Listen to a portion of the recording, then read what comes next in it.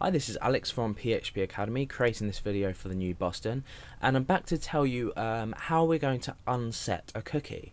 So we've already set a cookie, and in the last example we set this for 10 seconds.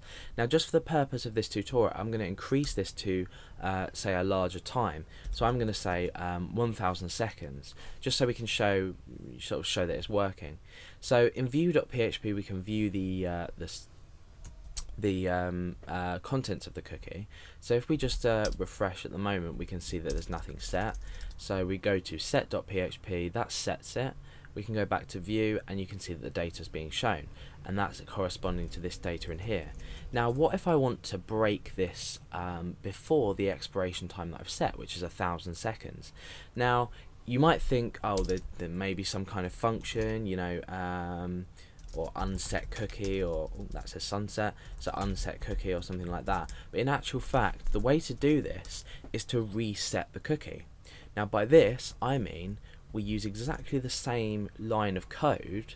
However, if we want to unset it, we just put a minus value in. It's as simple as that, and that will unset the cookie. So even though in this instance here we're setting the cookie, a line down we are unsetting it.